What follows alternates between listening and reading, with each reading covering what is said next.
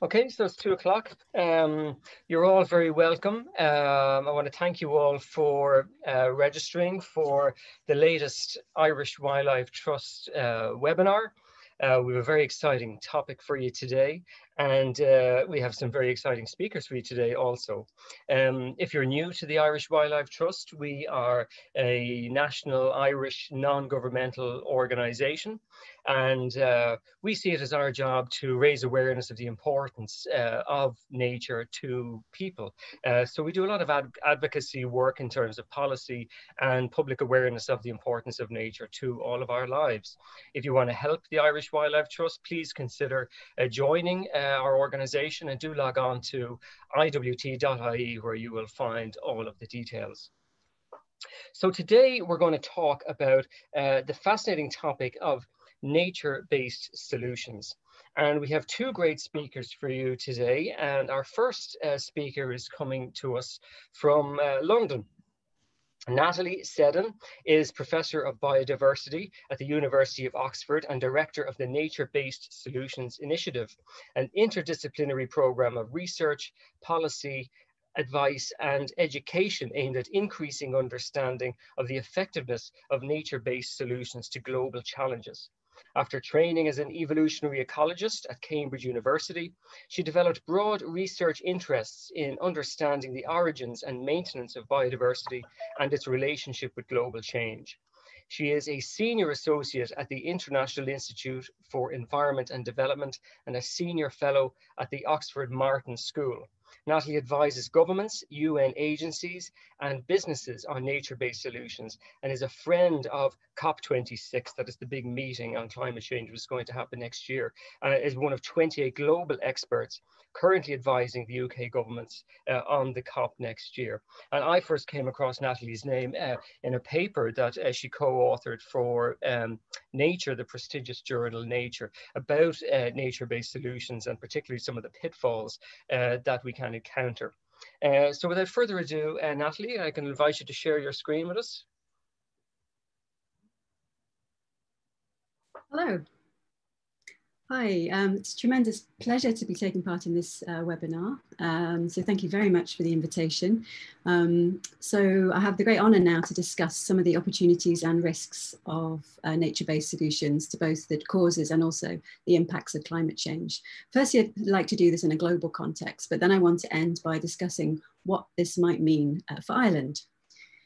So as you're all aware, no doubt, the evidence is very clear. Not only are we failing to stabilise the climate or stem the tide of biodiversity loss, but these failures are increasing poverty and inequality around the world and are severely undermining the development gains of the 20th century. And as all the evidence builds that humanity is driving the state of natural systems on which it depends beyond the point of no return, it is becoming clear that much larger scale and much more coherent approaches to tackling global challenges are really needed. So it's sort of against this backdrop. Well, one such family of approaches that have recently risen in prominence on both the political and business agendas are so-called nature-based solutions. Now, put very simply, these involve working with and enhancing nature to address a wide range of societal goals, from greenhouse gas reduction to erosion control, coastal defence, and all sorts of other societal benefits. And the concept is grounded in the robust scientific knowledge that very healthy, biodiverse ecosystems produce a wide diversity of services on which human well-being and sustainable development ultimately depends. And they involve, actions that involve the protection of ecosystems, the restoration or management of them, the sustainable management of working lands such as croplands and timberlands, or the creation of novel ecosystems in and around cities or across the wider landscape. And nature-based solutions is an important concept because it represents quite a new framing of our relationship with nature. Rather than regarding natural ecosystems as being purely vulnerable to human activities, they're instead recognised as a major ally in the fight against global change. And one of the key aspects of this, and one of the reasons this has sort of become much more prominent in discourse, in policy discourse and business discourse, there is this growing understanding that things like biodiversity loss and climate change share some of the same drivers and hence must have some of the same solutions. So in particular, land use change is both the biggest driver of biodiversity declines across the globe, accounting for around 30%, and the second biggest source of greenhouse gas emissions, accounting for 23%. So addressing land use change through nature-based solutions can, in theory, therefore, both slow warming, help us adapt to climate change, and of course, arrest biodiversity declines. But of course, the extent to which nature can bring all these benefits depends very much on how we implement them, how we invest in nature-based solutions. So there's a lot of evidence, there's growing evidence that, for example, protecting grasslands, wetlands, and forests in our catchments can secure and regulate water supply, while also shielding communities and infrastructure from floods, erosion, and landslides. There is also growing evidence that restoring coastal wetlands and reefs can protect against storm surges and erosion. Improved management of working lands can stabilize or enhance crop yields in much more drier and more variable climates.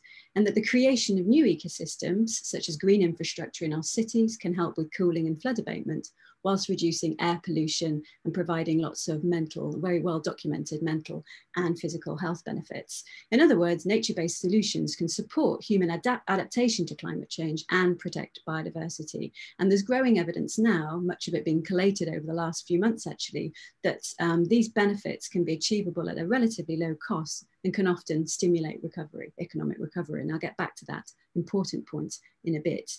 So in terms of examples, more local examples, there are dozens and dozens of nature-based solutions being implemented, well, hundreds been implemented across the globe, and many have been implemented in ecosystems local in the UK. For example, we have a tree planting and river rewilding project in the Lake District. So in this project, which has been implemented through the Sustainable Catchment Management Programme of the United Utilities, working with local farmers and the RSPB, this has involved the planting of 150,000 native trees in Haweswater Reserve, and a river re-wiggled or rewilded in the Swindale Valley. And what this programme has been shown to benefit, not only the flow of water, so some evidence that it's helping with flood mitigation, but it's also improving water quality, it's very good for biodiversity, and the tree planting is beginning to enhance carbon storage and sequestration across the landscape. And one critical aspect of this project is that the hill farms are being run as viable businesses in this context. There's also examples of restoring natural grassland, for example, in the South Downs in England. So this was a restoration of a natural grassland from a winter cereal field. This has protected a housing estate from muddy floods for over 20 years. And it does this by lowering flood risk, by reducing the area contributing to runoff, and by stopping valley floors linking up, the flow through the valley floors linking up. And then another project fairly recently established is the Cairns-Gorm Connect project in Scotland. Now, this is a really interesting project. It's a partnership of neighbouring land managers committed to a very ambitious 200-year landscape scale plan over an area of 600 kilometres square. This is involving restoring watercourses and floodplains, restoring ancient and native woodlands, restructuring of the pine plantations, and restoring blanket bogs. And these activities are forecast to reduce flood risk quite significantly, draw down and store carbon over the long term, of course, protect wildlife, protect biodiversity, as well as creating a beautiful and important place for people to visit. So those are some more local examples. Now, one of the key things about nature-based solutions is they do actually make a lot of economic sense. So there's been lots of global analyses demonstrating this quite clearly. For example, the benefits of mangrove restoration, those benefits include fisheries, forestry, disaster risk reduction, recreation, and so forth. Those benefits are up to 10 times the costs of implementation. So that was some work conducted by the Global Commission for Adaptation. Meanwhile, another study has showed that nature-based coastal defence projects are up to 5 times more cost-effective compared to the more traditional engineered structures. And in the USA, every year during the hurricane season, salt marshes can protect around $23 billion worth of property and infrastructure each year during the hurricane season. And it's also been shown that if were we to lose all our reefs globally, that the annual damages from flooding would double and costs from storms would triple. There's also growing evidence that nature-based solutions can stimulate the economy, and obviously this is very important at this time as we try and manage and then recover from the pandemic. And so one study showed that in the USA, for every $1 million invested in coastal habitat restoration, 40 new jobs were created, compared to 19 for investment in the aviation industry, 7 for finance, and critically, only 5 for oil and gas. Meanwhile, the Food and Land Use Coalition recently published a report showing that new investment of around $350 billion a year in sustainable food and land use systems could create over 120 million jobs and around $4.5 trillion in business opportunities that could be generated globally each year by 2030. So those are very powerful figures. Now, of course, if actions are properly implemented, they can also help mitigate climate change by protecting or enhancing carbon sinks whilst reducing emissions from land use and sea use change. So as you know, ecosystems on land and also in the sea, we must never forget about the marine environment when we have these discussions. These play a critical role in the global carbon cycle. So agriculture, forestry, and other land use activities account for around 13% of carbon dioxide emissions, while the land sink can absorb around 29% and the ocean sink around 24% of carbon dioxide emissions, anthropogenic emissions. But the biosphere has potentials to remove and store considerably more were nature-based solutions to be scaled up to the maximum extent. Now, of course, estimating the mitigation potential of nature-based solutions, as you can imagine, is technically very complicated. Estimates are highly dependent on assumptions regarding future trends in the land use sector, demand and supply, the carbon saturation point of ecosystems, the price of carbon plays a very important role. And there are also many issues around the constraints on where and how you implement nature-based solutions, including their economic and political feasibility.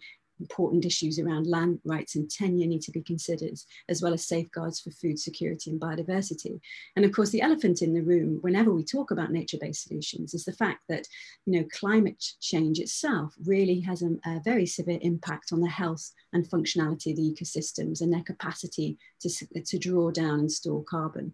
Now, this is a very active area of research, of course, very important area of research. Lots of work is being conducted to refine estimates, and the models are improving all the time. Now, some of the best and most influential work, which has been led by somebody called Bronson Griscom, who works at the conservation organization, Conservation International. He recently teamed up with colleagues here in Oxford, and I wanted to generate some new estimates using a quite well-constrained model that took into account many of the assumptions that I just mentioned. In this study, we have estimated that if we were to scale up nature-based solutions to the maximum extent possible, then we can reduce the total amount of carbon dioxide in the atmosphere by around 10 gigatons per year.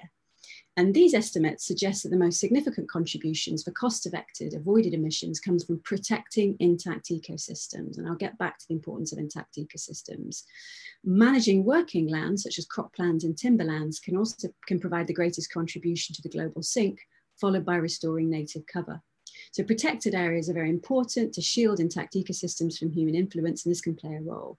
And intact ecosystems store much more carbon and are actually more resilient in the face of climate extremes and pathogens because they're more diverse.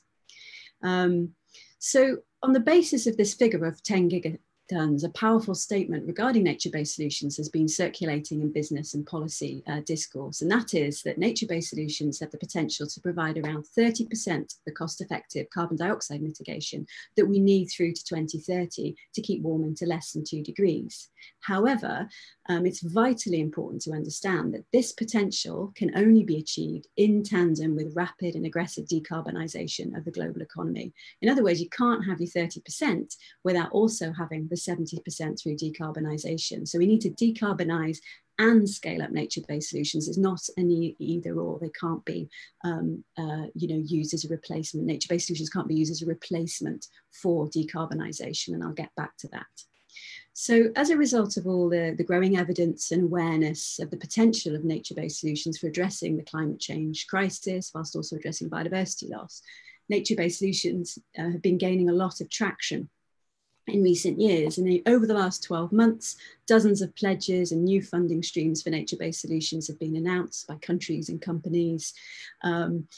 Recently, 76 nations signed the Leaders Pledge, which has been led by the UK, the Leaders Pledge for Nature. And this was launched at the very first United Nations Summit on Biodiversity just a few weeks ago in September. And these signatories of this pledge have committed to cooperating with each other and holding one another to account in their joint mission to reverse biodiversity loss by 2030. Now, while such commitments are really encouraging, and these may represent a significant shift in business and government, very few pledges for nature define clear and actionable plans for implementing and verifying the commitments. And although well-designed nature-based solutions, as I've argued, can deliver multiple benefits for people and nature, as you're probably aware, much of the recent limelight has been very narrowly focused on tree planting as a silver bullet climate solution. But tree planting, especially afforestation, so the planting of trees on naturally treeless environments, such as peat bogs, is actually a very small part of the climate solution. And as I say, only works in tandem with strict decarbonisation. And there's real concerns that this focus on afforestation is distracting from the need to decarbonise and the need to protect intact ecosystems. And serious concerns that, the expansion of forestry framed as a climate change mitigation solution is really compromising climate ambition and leading to the loss of biodiverse native ecosystems. So, a forest is not a crop of trees, and a crop of trees is not a climate solution. Trees are incredibly important. They regulate our water cycles, they bind our soils and slopes, they support lots of diversity, from nutrient cycling microbes to animals that pollinate and disperse the seeds. But the tree's capacity to perform all these important functions depends on the overall health of the ecosystem and the resilience of the ecosystem in which they grow. So healthy, intact, biodiverse ecosystems are part of the climate solutions, but crops of trees, monoculture plantations, commercial forestry just is not a climate solution and needs to be, it's very important that people realise this. We need plantations to supply wood, but they're not climate solutions. And they're not climate solutions partly because, they only offer very short-term high-risk carbon stores because much of the harvester's wood is for short-lived products. They're also, low in diversity, often single species or very low numbers of species, non-native species are used. And these plantations, because they have low biodiversity, are also very vulnerable to new pests and pathogens and diseases. The other problems with the focus on afforestation as a climate solution is that critically important habitats are threatened, such as wetlands, peatlands, about which I'm going to talk some more in a minute, natural grasslands. These are really rich in carbon, really important for biodiversity, very important often in terms of regulating water supplies and flood mitigation. And often these ecosystems are actually being damaged or replaced by afforestation, and this can lead to a net loss of biodiversity and carbon.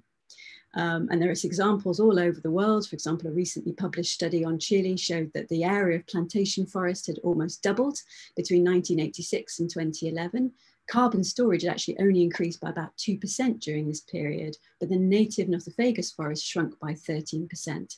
And subsidies, government subsidies, accelerated this biodiversity loss for very little carbon gain. In similar stories all over the world, another study on Cambodia, there was a 34,000 hectare concession that was dedicated for climate change mitigation. It involved converting species-rich tropical rainforest into an acacia monoculture. Terrible for biodiversity, terrible for carbon, and also it was awful for the local communities who were dispossessed from the land.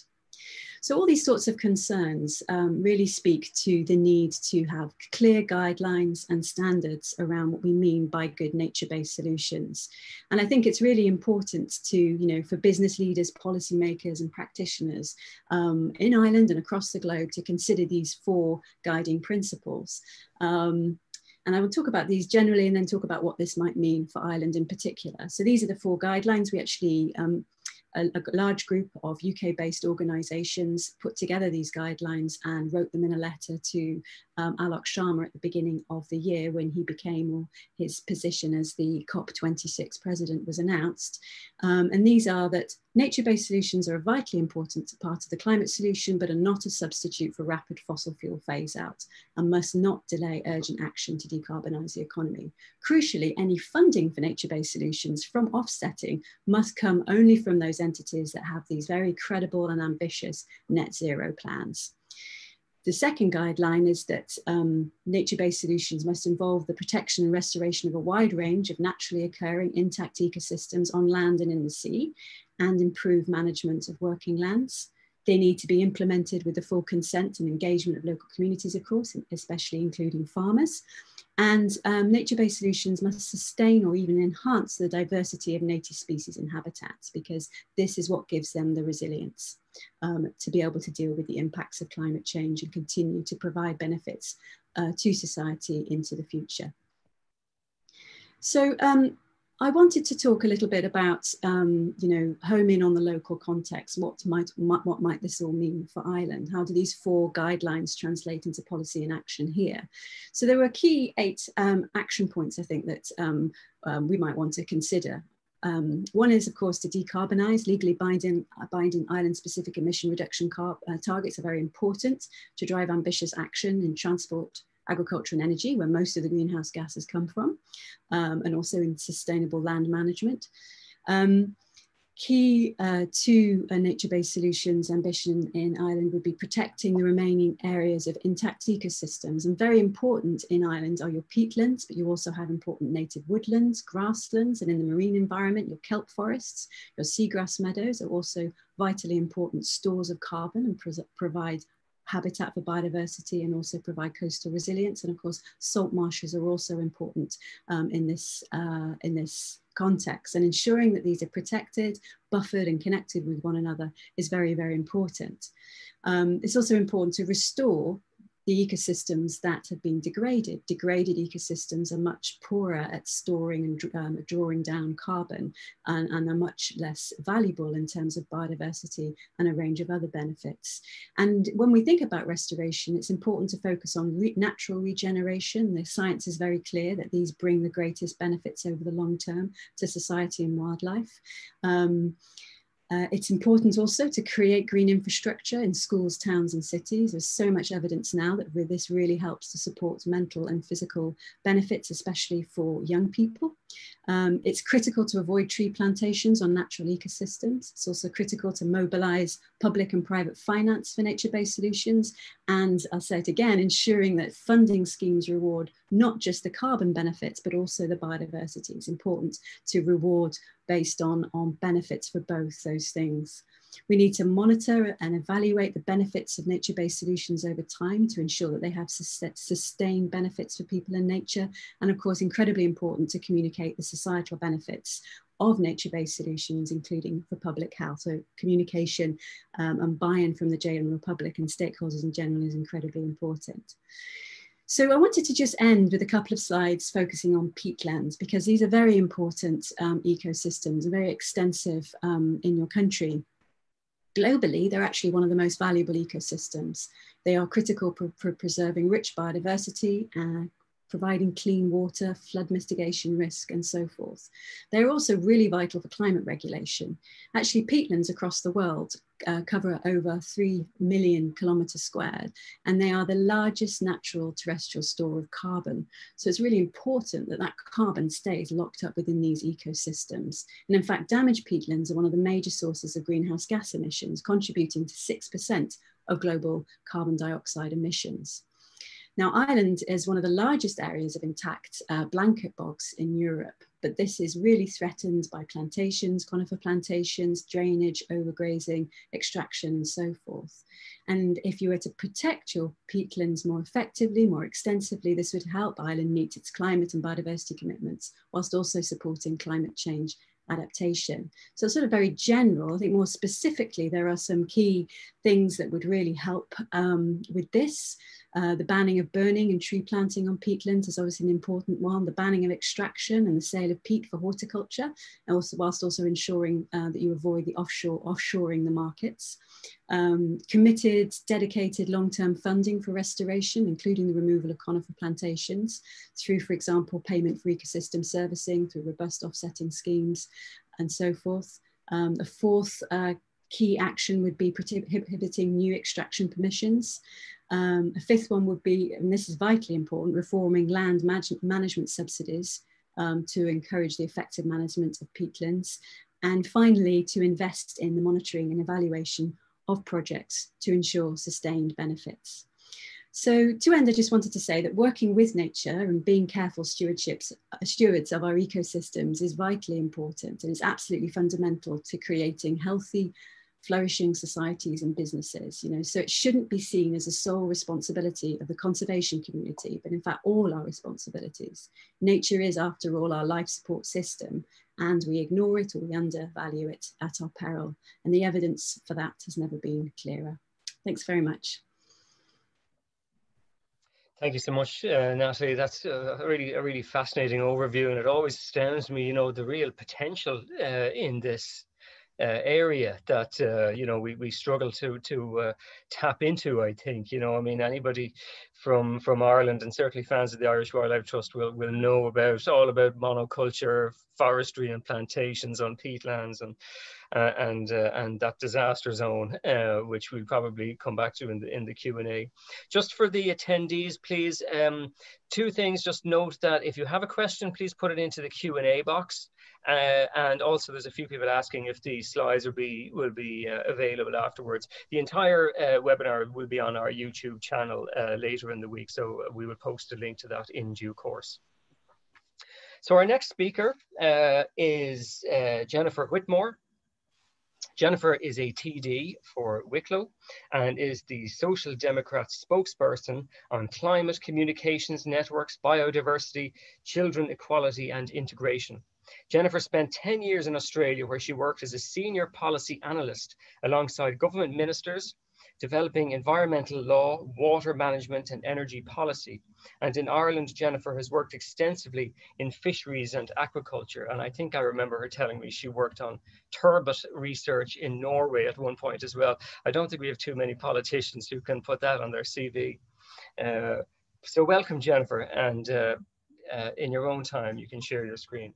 Thank you very much, Porg, and Nathalie, thank you very much. That was a really interesting presentation. I think we might have to catch up after this talk as well. So yes, I worked on it was a halibut research farm in Norway. Yeah, it was certainly a good way to spend a few months getting knocked over by big halibut in the tanks. But I'm just going to share the screen now. So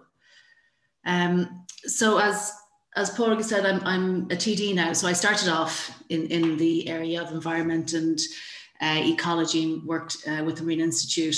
And then when I moved over to Australia, I worked in the area of primarily water management. We initiated new legislation over there that looked at water resources and how you share them equally between, or not equally, but share them between different water users, including the environment. But I also did some time over there working in the greenhouse office with the New South Wales government as well. So that was 15 years ago. And I think it's interesting, what I find now is the discussions that we were having in Australia 15 years ago are sort of what we're having here in Ireland now.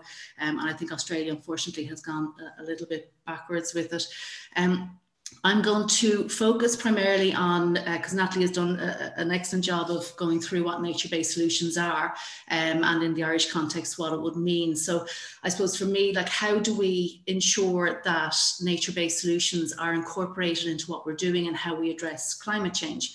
And 18 months ago, there was, we made a huge statement. The Dáil declared a climate and a biodiversity crisis, and that was on the 9th of May in 2019.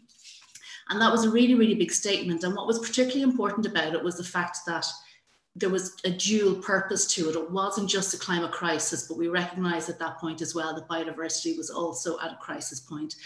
And I remember at that time thinking, this is great, but now what? Now what do we do? And how do we ensure that this just isn't a virtue signal, and that we go on our merry way? And unfortunately, I think what's happened is we've seen some progress in relation to addressing the climate crisis and ensuring that we're developing laws and policies for that. But I find biodiversity has always been left behind. It's like the poor cousin of climate change, and it's not been addressed or spoken about with the same frequency or the same passion and the same urgency, I think, as we see when it comes to the climate crisis. And even since becoming a TD last February, it's something that I've been trying to introduce and talk about quite a bit in the Dáil. And I find that it doesn't really have the same impetus as the climate crisis. But I do think we have an opportunity now, because as many of you will be aware, the Dáil is actually the Climate Action and Low Carbon Development Amendment Bill is going through the Dáil at the moment, or is in the legislative process at the moment. And I think that is a really good opportunity for us to actually cement in the whole concept of biodiversity and nature-based solutions into how we're addressing the climate crisis, and try to do it that way. So what I'm going to do actually is just go through the climate bill with you, just to explain what it is and how we can possibly use it to address some of the biodiversity issues we're seeing, but also how do we incorporate nature-based solutions into it in a way, as Nathalie described, isn't damaging, but actually is beneficial, both for the climate and our environment. So there's the act, or the bill, sorry, this is what the bill is to do. So it's to provide plans for the purpose of pursuing the transition to a climate resilient and climate neutral economy by the end of the year 2050. And it will do that using a climate change advisory committee, which will provide for carbon budgets and a decarbonisation target range for certain sectors. So that's essentially what the bill is about. This is the process it's going through. So the heads of the bill were published on the 7th of October. And currently the bill is going through what's called pre-legislative scrutiny, which means that it goes to the Oireachtas Committee on Climate Action. And I'm one of the people on that committee, and we bring in a series of experts, such as people like Nathalie. We have quite a few experts in Ireland that we've brought in, and internationally, to talk us through the bill that's before us, to see how we can strengthen it, how we can make it better, what the gaps are. And I think in general, there's been quite a few gaps found in the climate bill. Things like the language is very loose. It talks about pursuing and not achieving, you know, to say to pursue a transition rather than to achieve a transition to a low carbon economy. And things like just transition aren't included. But also it's very weak when it comes to the issue of nature-based solutions and biodiversity. And that's one thing that there's quite a few of us on the committee that are really keen on seeing and making sure it's incorporated. So this is the makeup of the committee. So you'll probably recognise quite a few of the TDs and senators there. It's fundamentally, it is a government controlled committee. So ultimately the government will decide what changes will come out of the committee. But interestingly, and I think what is really positive to see, that there are quite a few of us who are very interested in the area of biodiversity. So I have an ecological background, as does Lynn Boylan from Sinn Féin, and Alice Mary Higgins is very keen on the issue of biodiversity, as well as is Christopher O'Sullivan. So there are quite a few of us on the committee that have been raising this as an issue and really do want to see this bill do something towards improving biodiversity across the country. So once we actually, this week we've received a draft, essentially a summary of all the recommendations that the experts have made to us. We're reviewing that at the moment, and once we get that, we'll put forward some recommend changes to government. Government can accept them or not, and then the bill goes through the Dáil process, where there's 5 stages, and at each stage there's essentially debates, and we can put in amendments. And that's an opportunity, I suppose, for people who want to engage in the process to have a talk with their TDs as well, to see what amendments can go in at that point in time. The bill itself, when it comes to nature-based solutions and biodiversity, as I said, it's quite weak when it actually when we look at exactly what they talk about. So the only real reference to nature-based solutions is this aspect here, which is is in the definition of what greenhouse gas removal means. And it just talks about removal of gases from the Earth's atmosphere through the use of natural or technological solutions.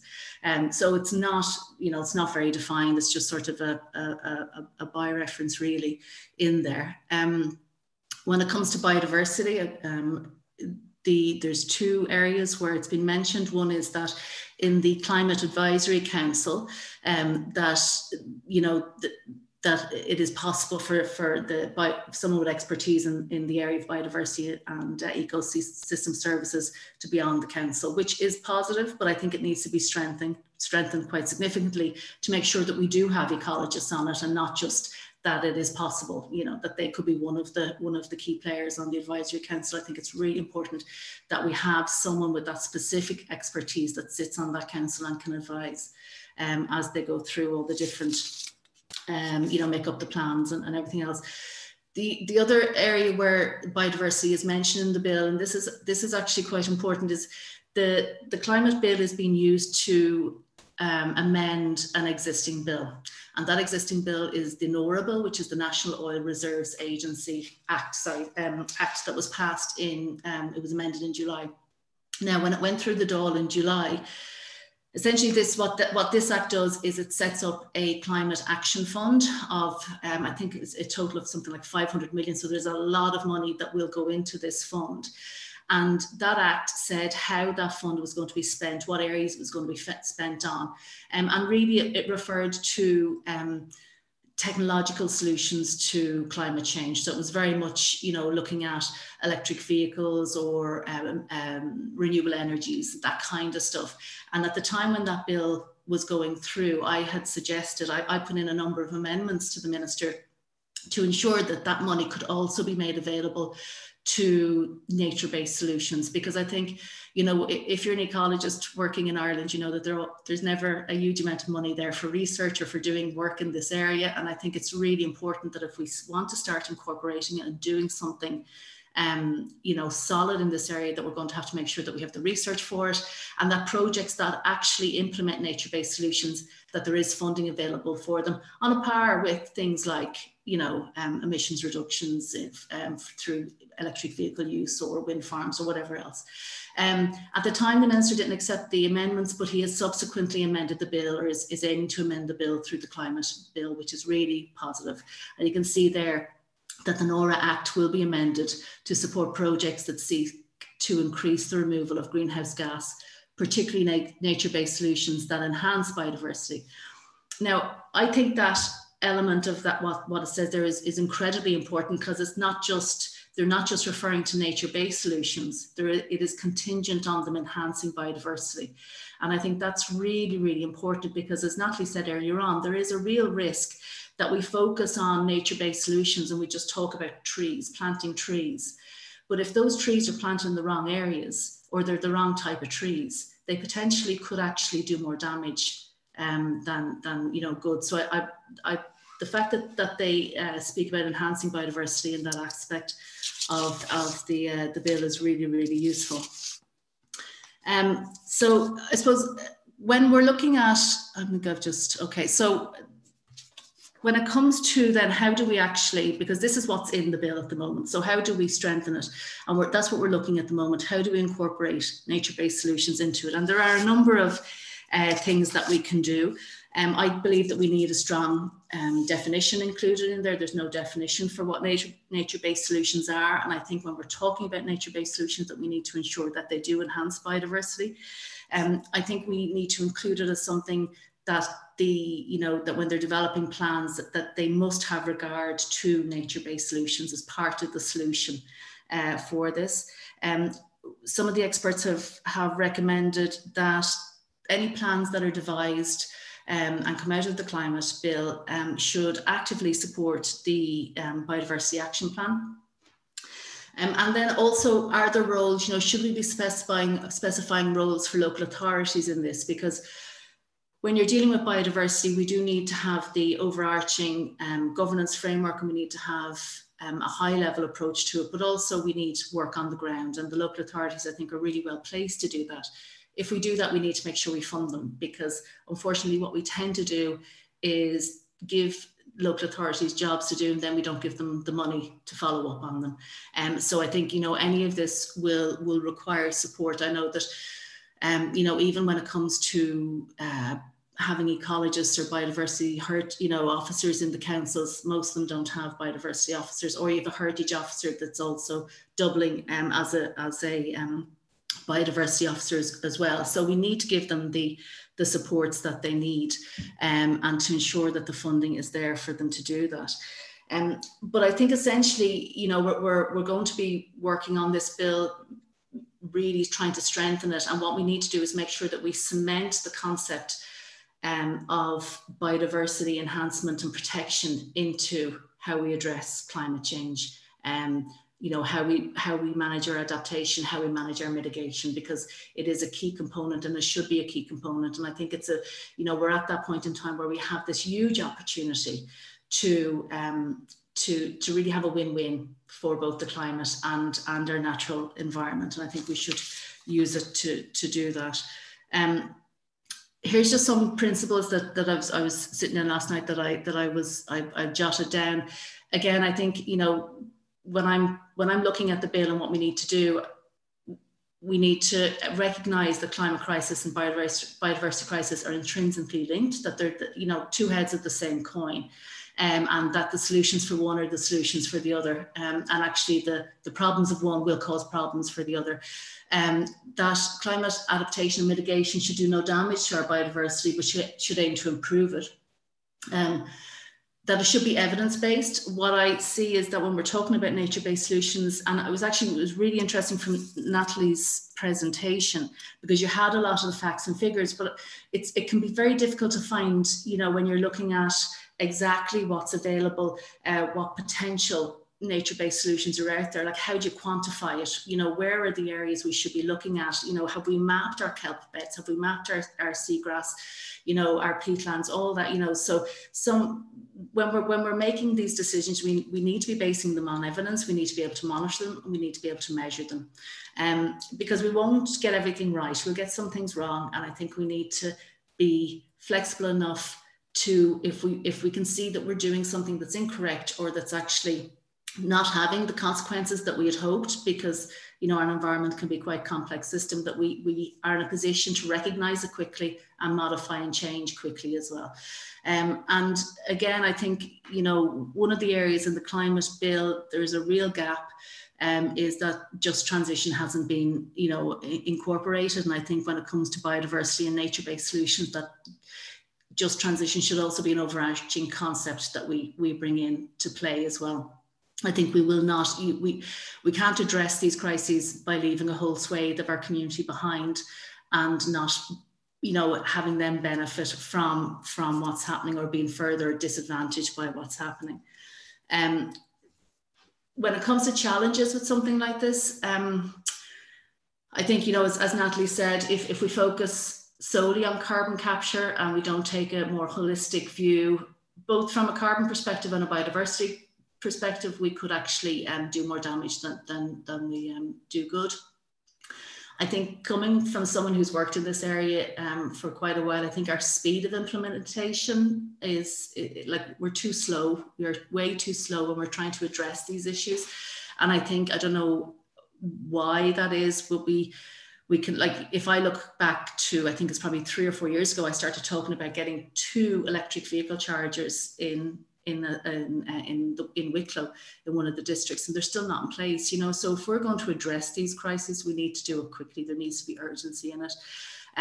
We do have a lack of baseline information and research, and I would really hope that the monies that are set aside in that NORA bill will actually facilitate that research, because if we don't know where our starting point is, we won't be able to identify what our endpoint wants to be, and we won't be able to see whether or not we're meeting those targets. So I think that's really important.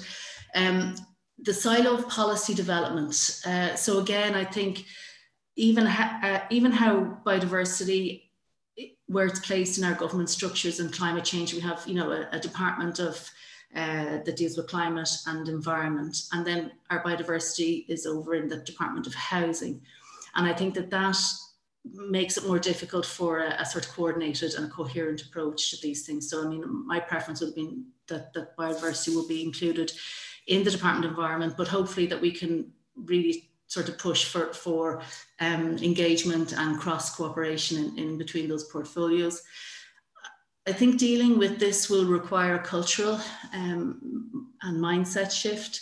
I think traditionally we're very much, you know, if we've an issue with flooding, for example, the first thing we do is point to our local engineer who'll go get, you know, start building walls or things like that. And I think we've really lost our trust and our connection with nature and our faith in nature. And I think we're going to have to try and reestablish that. I think, you know, rather than going for the engineering solutions, to actually put our faith in, you know, upstream management of our rivers, and to ensure that that's actually the, you know, how we're going to try focus on these things. So I think there will be a cultural shift that's required. And then there's lack of enforcement of accountability, which is a problem. And I think that's something that if we do have a strong climate bill or act in place eventually, that will facilitate and ensure that there is an ability to enforce these things, you know. But I think we may need to even go further than that at some stage, to enable that accountability to happen. So look, that's essentially it. I just had put this in, but I think, you know, Nathalie, you'd pretty much covered it. But so if we're looking at trees, we're talking about the right trees in the right places. And I'm sure many of the people out there who are looking at this have seen the awful videos that have come from Donegal and from Kerry over the last few days, where you would essentially see trees flowing, you know, on our bogs because they were planted in the wrong place. And there's, you know, when we talk about climate, we have, you know, the sequestration, carbon storage, but look at the advantages of trees in the right place, you know, are absolutely used. And I really don't think we can afford to give up the opportunity that we have at the moment to address our biodiversity loss through this mechanism. I'll just finish up by saying that when we talk about nature-based solutions, we do talk about them, you know, this presentation's about them in relation to climate change. But really, nature-based solutions are there, like there's nature-based solutions for our mental health, nature-based solutions for our physical health, nature-based solutions for our communities. Like really, all we need to do is support nature in doing its thing, because it knows what to do. And if we give it the time and the space to do it, it will recalibrate, it will settle itself, but we just need to support it to do it. So that's over to you, Pádraig. Thank you. Thanks very much for that, Jennifer. That was really, really good. I mean, it's really good to know that there are people like you in the committee in the Dáil who are raising these issues where they need to be raised, and I think we all share your frustration at the lack of urgency on this situation. I mean, many people in the activist realm have been talking about these things for, you know, many years, and I think we've yet to see that level of urgency translate in Ireland. I also really liked your last point as well, and Nathalie, some of the things I've read from your sources as well as from the IUCN are that nature-based solutions are for what are called societal challenges. I mean, they help with water quality and flooding and adaptation and food production. And so there's all this array of different benefits through working with nature. But a question for you, Nathalie, I mean, ultimately, in terms of just climate change and meeting our goals under the Paris Agreement, we're going to have to measure these things. And I'm just wondering, are there accepted ways of, I mean, the thing I know from conversations I've had about peatlands in Ireland, it can be complicated to calculate the carbon storage and absorption, never mind the oceans or something like that. I mean, can we put numbers on these things?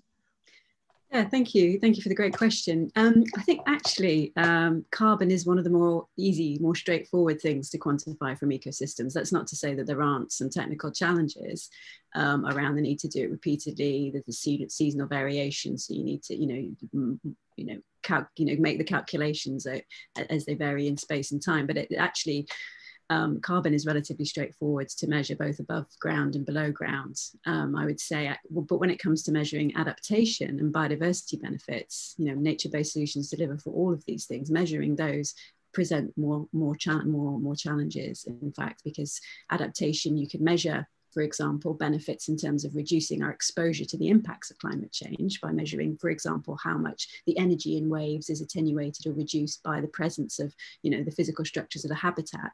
But adaptation to climate change also involves building resilience in societies. And there you've got really interesting evidence from across the world that the sheer process of being involved with restoring nature, with restoring ecosystems, builds social capital, builds bonds within and between communities, and actually makes those communities a lot more resilient to the impacts of climate change in future and other stresses. So that's important to think about adaptation in terms of how it's affecting society and building resilience. And then of course you've got to think about benefits for whom. So you might be able to measure socioeconomic benefits for certain parts of the community, but you've got to look at the community as a whole, and you've got to think about future generations. And so all those things, there are lots of really great groups of researchers and practitioners across the globe who are collecting data on these more nuanced abstracts, and we are building up better methodologies around how we both account for some of the adaptation benefits. When it comes to biodiversity, of course, for people, when it comes to biodiversity, of course, there are methods of measuring the amount of species richness in the soils and in our ecosystems, but it's important to have, again, a more comprehensive measurement. So not just look at for example, the number of bird species, but again, get into the soil and look at the soil microbe diversity. And I think really, really glad, Jennifer, that you highlighted the importance of research. I think sometimes people and funders are so keen to get on with the implementation that they sometimes overlook the importance of that research piece, because actually we don't know quite enough yet about where the real hotspots are in terms of biodiversity, carbon and adaptation. We do need to do that comprehensive mapping to find out where those multiple benefits can be delivered. And then we need to get systems of monitoring and evaluation in place so that we can show that those, where and how those benefits can be delivered over time. So I think that's really, really important not to overlook that, because although we know that there are all these benefits, there's importance, the devil is always in the detail, and often what works in one area might not work in another. So we need to set up the system so that we can map that and track that over time. And Nathalie, are you aware of other countries that have successfully integrated nature-based solutions into their climate legislation? Well, yes, a number of countries. I mean, the world is often looking at Costa Rica, that's done an incredible job in terms of not only renewable energy. I mean, almost all of its energy now comes from the renewable sector, but has also mainstreamed the protection and restoration of its ecosystems, and has a lot of legislation around the need to maintain or offset any damage to ecosystems and actively restore. So I think that's a country which has got lots of good examples, but there are many. It's actually very interesting. I analysed the nationally determined contributions, which are the climate pledges associated with the Paris Agreement. And actually it turns out that 66% of those nationally determined contributions actually do include nature-based solutions for mitigation and or adaptation. So there's a lot of high-level commitment, and actually very few have then got the specific evidence-based targets and action plans, and crucially also the plan for funding. So actually I would say that most countries are lacking on that bit, even though many countries now are recognizing the importance of working with nature, not just for nature's sake, but for all of our sakes, and recognizing that we are part of nature, but then we all need to do the work to ensure that they follow up on that with actual robust, verifiable actions on the ground. Is it advancing in the UK? I mean, I think you have a pretty decent climate law, if I'm right in saying. It is advancing in the UK, but again, we have ambitious net zero plans, but actually there needs to be much more rigor around the difference, for example, between BECCS, which is bioenergy capture and carbon storage. That's the planting of monoculture crops to draw down the carbon, and then that gets burnt and the carbon dioxide gets locked up locally. But unfortunately, in order to scale up something like BECCS, that's going to come at the cost of biodiverse ecosystems, of food production, so on. So it isn't really a climate solution. So although we have these sort of high level plans and that ambition around net zero, the pathways to net zero could be more or less good for biodiversity. And a lot of work now is in place with lots of different organisations, research organisations and practitioners across the UK to try and ensure that as we get to net zero, we do it in a way that supports flourishing and healthy ecosystems and therefore people. Thanks so much, Nathalie. I know you're racing off to do a school run, so I'll take the chance before I move on to another question to thank you for your talk today. I think it's been really, really wonderful to have you here and for you to share your knowledge and your wisdom with us. So thank you again. But we're not just done yet, folks. I have a lot of questions coming in here about financing. And maybe Jennifer, I'll put this to you. There's kind of, we hear terms like offsetting and natural capital, carbon farming and just transition. I mean, how are we going to finance this? Is this all to do with incentives and penalties on end users, or how is this going to work, do you think? To be honest, I'm not sure. I would imagine it'll be a jigsaw of approaches. For starters, I would hope that the Climate Action Fund under the NORA bill could be a good starting point for financing and funding research, but also the implementation of projects, you know, and I think that would be a really good starting point. And I know that they've already funded some projects that had been initiated from last year, and there's going to be another funding round at the end of this year. And I think it's important because all the previous money that went out went to more technological approaches. And I would really like to see some nature-based solutions incorporated into the funding model this time. So I do think, you know, that we do need to start recognising the importance of it and putting the money there to support it. I would hope that there'll be money coming from the EU in relation to the EU Green Deal and the biodiversity strategy. You know, at the moment they're planning out the framework for that, and you know, some of the things that they're mentioning. If we could get funding to implement some of those projects here, I think it would be really, really useful, you know, and I think that will be an area that I would really like to see if we can draw down some of that, those supports. When it comes to just transition, that was a really weak area in the bill that's just going through at the moment. I mean, it wasn't even mentioned. There was no definition. See you, Nathalie. Bye. Thanks again. There was no definition for just transition in there, and I think it's important that we not only have that definition, but we also, I mean, Scotland have done a really good job actually of incorporating just transition and to ensure that there's a fairness with how we do transition to a low carbon economy. We had some experts in talking about just transition, and what I found really interesting is that they were saying, well, we don't know what policies, and we haven't really fleshed out how we would do it. And I think it's important that that work gets happening now. There are plans for Just Transition Commission that will look at all that stuff. So I think what I'd really like to see, and I did mention it during the discussions, that we actually need to start developing those policies now. And I think there needs to be a recognition that there are some people who will not be able to transition easily. You know, that the cost of it will just be too prohibitive for them. And we need to ensure that those people are supported to make that change in whatever way we do it. And it was interesting. I can't remember. We had a really fascinating presentation last week. It was a professor from the UK, and he just pointed out. He said, "Look, when you look at who's emitting, who's responsible for these emissions," he said, "it is not the people who can't afford to transition. Like the people in low pay jobs are not responsible for high emissions." He said, it's people like us. It's people like us who hop on a plane 2 or 3 times a year to go on holidays, or who travel, who have 2 or 3 cars in their household, who have large households, large carbon footprints.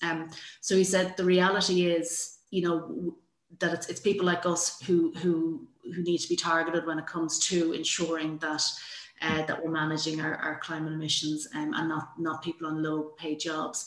And I think it's going to be really important as we go through the next few phases of this, is that we listen to people's voices as well. So I know recently there was a policy launched, a waste policy was launched, and I was really surprised because they were talking at that stage about cutting out, you know, 2-for-1 meal deals, that kind of stuff.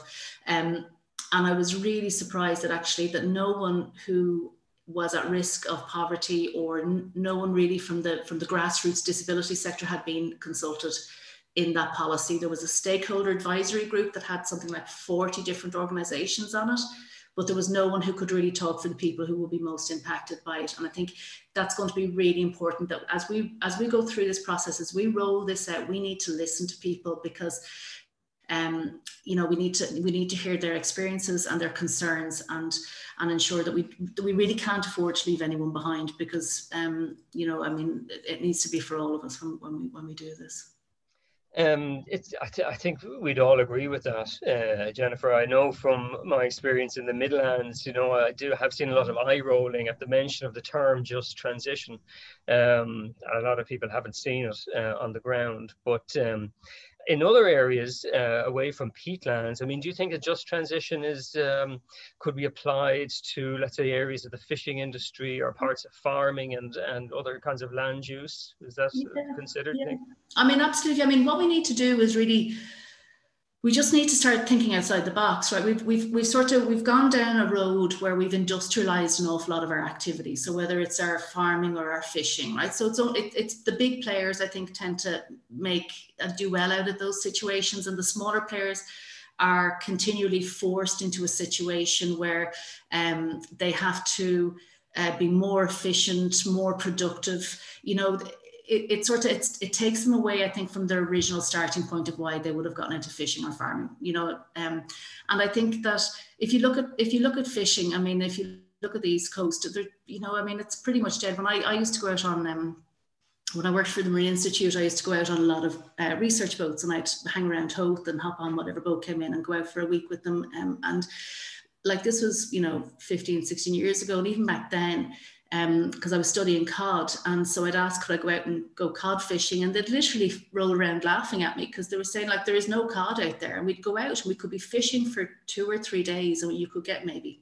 you know, a box of cod. And so, like, things haven't improved. So there are many opportunities, but we just need to give our resources and our landscape a time to recover. And what I found absolutely astounding, and I don't know if it's because of lockdown or because we're a lot more connected on the web, but I can never remember there being as many whales and dolphins and just amazing sights of whale sharks, and, you know, off the West Coast. It's been, like, last year was just incredible, and the most beautiful videos up online.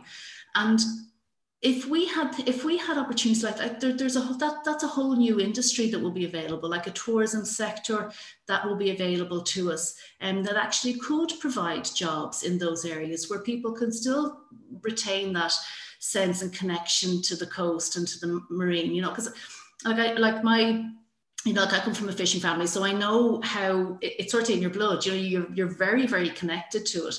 And I think that would still enable those people to stay connected to what they love, and what's in their history and their tradition, but just doing it in a more sustainable way, you know. So. Very good. It's after 3 o'clock, so we'll just take one more question. And maybe it's not so much a question, but I see it coming up a lot in the Q&A and the chat. Is the curse of Sitka spruce that we live with. I mean, how are we going to get away from planting lines of pines, do you think? You know what I'd love? I don't know if it's ever been done. You'd probably be able to tell me, but I'd love to know how much it costs us to subsidise those. About 100 million a year. Is that what it is? So, like, we need to decide what we're going to spend our money on. You know, like, we have a bucket of money in the country. If we're going to spend money subsidizing some industries or people to do certain things, like, what is it that we're going to subsidize? And we need to make a decision that we're subsidizing something that will actually add value, not just value to that individual because they can make money from it, but actually value to our environment and value to our communities. You know, that's the decision we're now, that the point where we're now at. Like, why are we subsidizing something that is just going to cause environmental degradation and costs us a lot more down the road? It just doesn't make sense to me, you know. So, but then it comes down to, how do we quantify these things, you know? And I think sometimes the information is lacking, and the mapping's lacking, and the research is lacking. So it's, you know, sort of coming back to the scientist in me, I like having all the data and then making your decisions on that, you know. And I think we do need to start quantifying how much is this costing us? How much is it costing down the road to all the, with all the damage that's been caused? And is this where we want to spend our money? Because I think if we were to spell it out like that, I think we would decide, actually, no, there's more better value ways of using our money, Yeah, very good. Yeah, I mean, I think that point is applicable to farming and peatlands and fishing as well, and other activities. But I think we'll wrap it up there. Jennifer, thanks very much for your time. It's really been great to have you here. A lot of comments in the chat, saying how wonderful you are and how great it is to have people with your expertise and your passion in the Dáil. And I would second that. And thank you everybody for tuning in. We got an excellent attendance today and really delighted to see the level of interest in it. Just to reiterate that this talk will be on our YouTube channel probably later in the week. We will post a link to it on our social media channel when it is available. Just a reminder as well that if you want to support the Irish Wildlife Trust, please do consider joining up and becoming a member, and you'll get a copy of our magazine every 3 months, and you'll get to stay in touch with all our comings and goings, and it makes a great gift for Christmas, just saying. So once again, thanks very much.